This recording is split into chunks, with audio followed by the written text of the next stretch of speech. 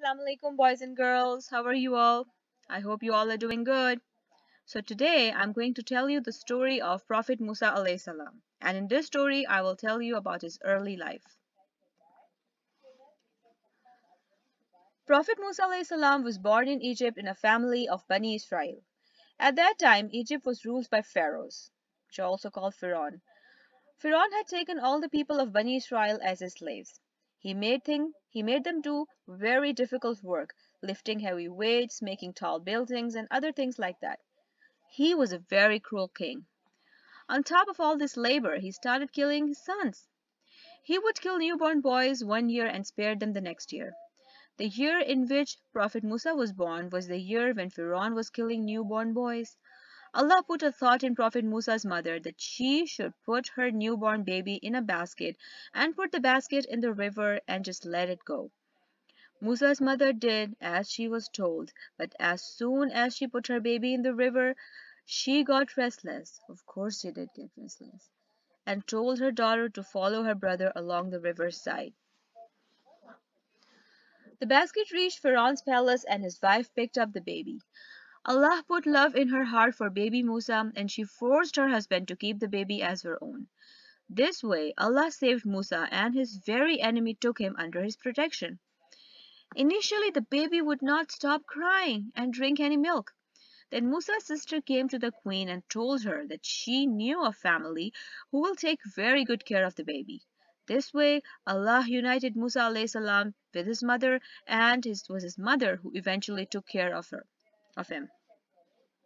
As Musa alayhi salam was growing up, he learned a lot of skills. Musa alayhi salam grew up to be a very strong man. One day, Musa alayhi salam was in the city and he saw two men fighting. One of them was from Bani Israel and the other one was from Firon's people.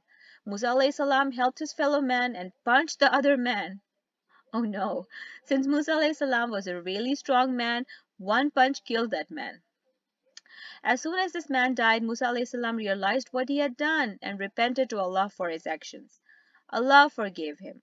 The next day, Musa alayhi salam came to the city, and a man came running to him and told him that Firon knows that Musa had killed one of his men and was looking for him. Musa alayhi salam got really worried and left the city quickly and set out to go away from Egypt. After traveling for many days, he reached a village where he saw a well. Many one were gathered there and they were feeding their sheep. There in the corner, Musa alayhi salam saw two girls standing waiting for their turn. Musa alayhi salam went to the girls and helped them by getting water from them. Then Musa alayhi salam, without asking for anything in return, came towards the tree and sat down. There he prayed to Allah for help. Allah accepted his prayer and Musa alayhi salam saw one of the girls coming towards him. The girl asked Musa alayhi salam to come with her to their father, who will pay him for what he had helped them with.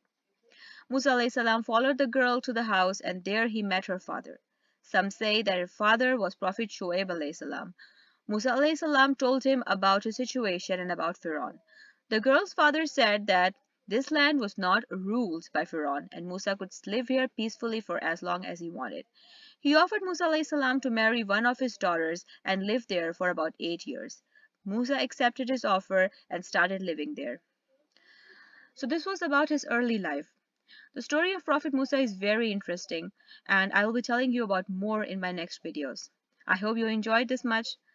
Take care of yourself guys. I'll see you in the next video. Fi amanillah.